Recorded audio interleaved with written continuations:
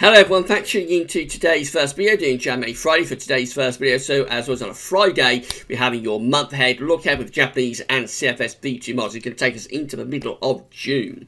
So we're going into the summer of 2019 with the month ahead look aheads now. Coming up later on this afternoon, we'll have your regular week to 10-day video update. It's going to include all of the usual features, of course. So we're starting off with the JMA forecast from the North Pole view down. So this is the North Pole of the Northern Hemisphere just here, mid-latitudes, Northern Hemisphere around there. Yellow, orange and red, we're extrapolating to above average heights, which is high pressure blue, to below average heights, which is low pressure. These are broken down into week periods. The first week period is going to take us from the 17th through to the 24th of May. So the coming week we'll have a blocking area of high pressure sitting to the north of the country, north of the UK, going up to Greenland and Iceland, and then back into the North Pole. Below average heights to our south, which leaves us pulling in easterly winds and probably quite unsettled, particularly into southern parts of the country. Certainly showery bursts of rain coming up from the south on that sort of solution. Into week 2, this takes us from the 24th through to the 31st of May, with low pressure below average heights over and to the east of the country. Above average heights, high pressure out to the west. Blocking signal is reducing a little bit, but nevertheless it still looks rather cool, rather unsettled. You'd expect us to be pulling in northwesterly winds with that, so it could be quite cool and quite unsettled as we go into the final week of May. Then into weeks 3 and 4, this takes us from the 31st of May to the 14th of June. It all looks rather strange, really. It's a job to glean much in the way of information from that. Obviously, we have some low pressure over here around Newfoundland. Otherwise, you just have sort of near normal heights. When this happens, it tends to be that the model is bringing in a westerly flow, reverted kind of like a typical zonal westerly type flow. But again, there's not really enough there to go on to be able to say what is happening in weeks 3 and 4. The chart looks very, very strange, very bizarre looking charts. I don't think we'll dwell on that for too long. Let's have a look at the tropical and mid-latitude view in terms of temperature and precipitation anomalies for the next 4 weeks. So we can't see the North Pole. That's off the chart up here somewhere, which are just here in the top right hand corner of the chart as you are looking at it. But of course we saw the North Pole view down, so we know roughly what's happening over the North Pole in the next, certainly in the next couple of weeks, and it all gets a bit odd as we get through to weeks 3 and 4. The 500 millibar height only for this week, the 17th through to 24th of May, has an area of high pressure blocking to our north up here, with low pressure below average heights to our south, pulling in sort of an easterly wind and probably quite unsettled, we thought too.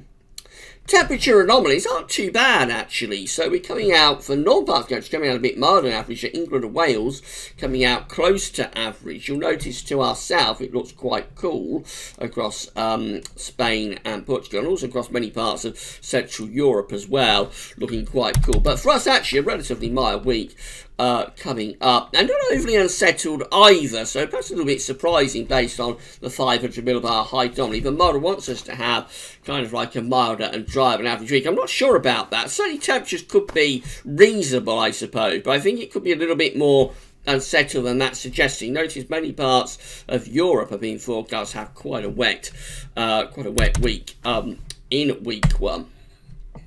Then we go through to week 2 with the below average heights sitting to our east and the above average heights out to our west. That leaves us pulling in a west or northwesterly type wind, and it did look quite unsettled too. Temperature anomalies are a bit cooler in week 2. This taking us from the 24th through to the 31st May, so the last week of May. A little bit cooler, actually a bit cooler than average for England and Wales. Not too far from average over northern parts of the country.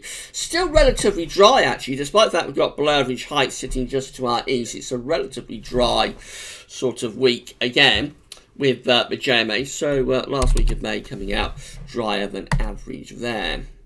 And then we're through to weeks 3 and 4, that very strange looking chart. So again, can't really say what is going on there from a 500 millibar height anomaly perspective. Temperature anomalies are a little bit above average though, so no problems with temperatures. The road is quite cool out in the Atlantic, but overall it's a bit milder than average there from the 31st of May to the 14th of June.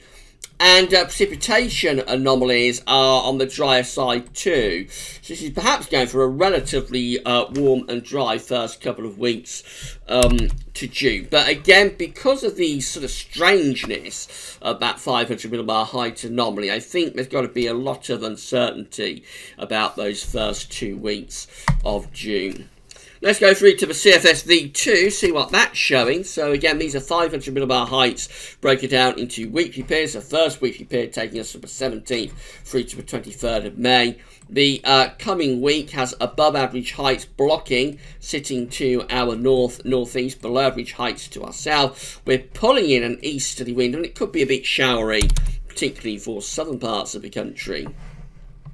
Then we go through to week 2, this is the 24th through to the 30th of May. The CFS V2 places a big ridge of above average heights over top of the country, actually, with below average heights in the Atlantic, sending the jet stream northwards a bit like that. So that's a warm and dry final week to May. Plenty of warm and dry weather on offer there.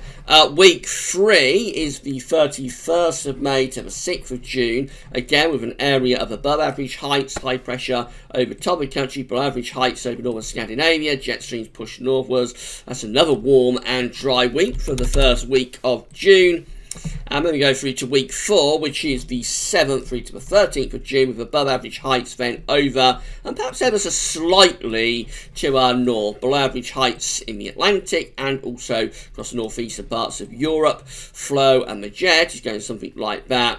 That's pretty warm and dry into the second week of June as well. So if this is right, we're in for a very prolonged and pronounced spell of warm, maybe quite hot, and dry weather. I have to say there's absolutely no sign of this, really, within the shorter range model output. So again, it's another one of those weeks where it's long range versus short range. You'll see the short range models later on in today's second video update. It's another one of those weeks. I've had a few of these lately where the long range model bears absolutely no resemblance to what the short range models are showing. So incredibly uncertain again, really. But if this is right, if the short range is wrong, and the CFS has got this right, then we're in for a prolonged spell of hot and dry weather starting very, very soon.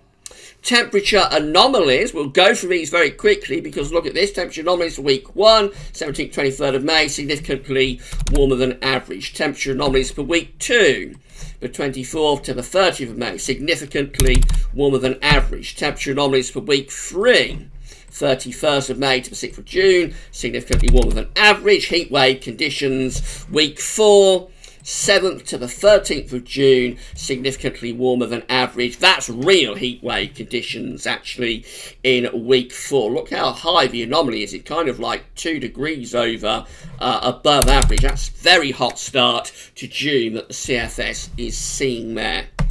And precipitation anomalies, well, with high pressure dominating, it's going to be dry all the way, I suppose. So week 1, drier than average. Week 2, also drier than average. 24th, 30th of May, much drier than average. Week 3, the signal is weakening a little bit, but coming out close to average.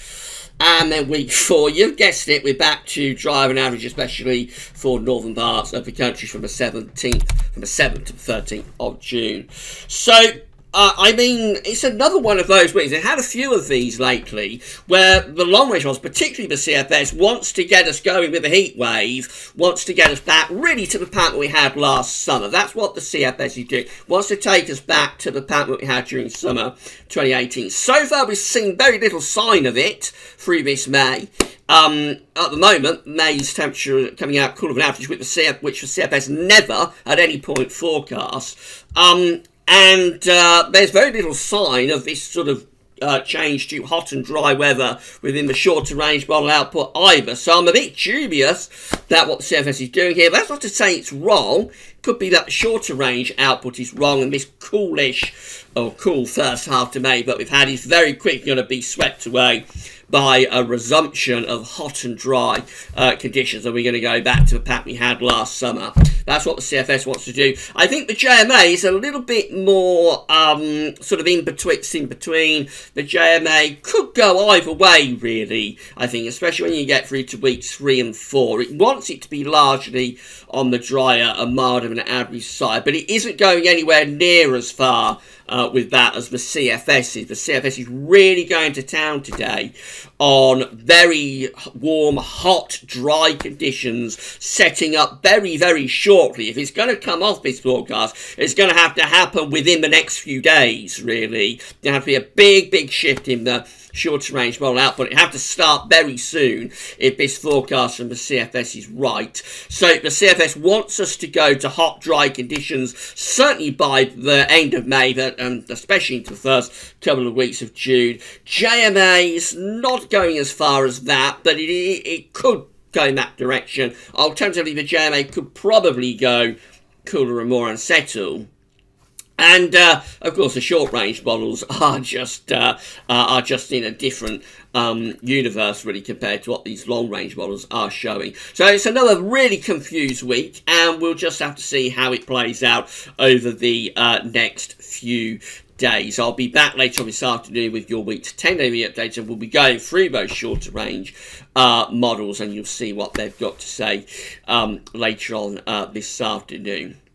So, as ever with long-range forecasting, all very experimental. These long-range charts are subject to chopping and changing. They're unreliable, so it could all look very different next week. As I said, we're back later on with the shorter range model output. But yeah, if the CFS is right, then get ready for a heat wave. Not sure about it, though. Right, that's all for now, and thanks for watching.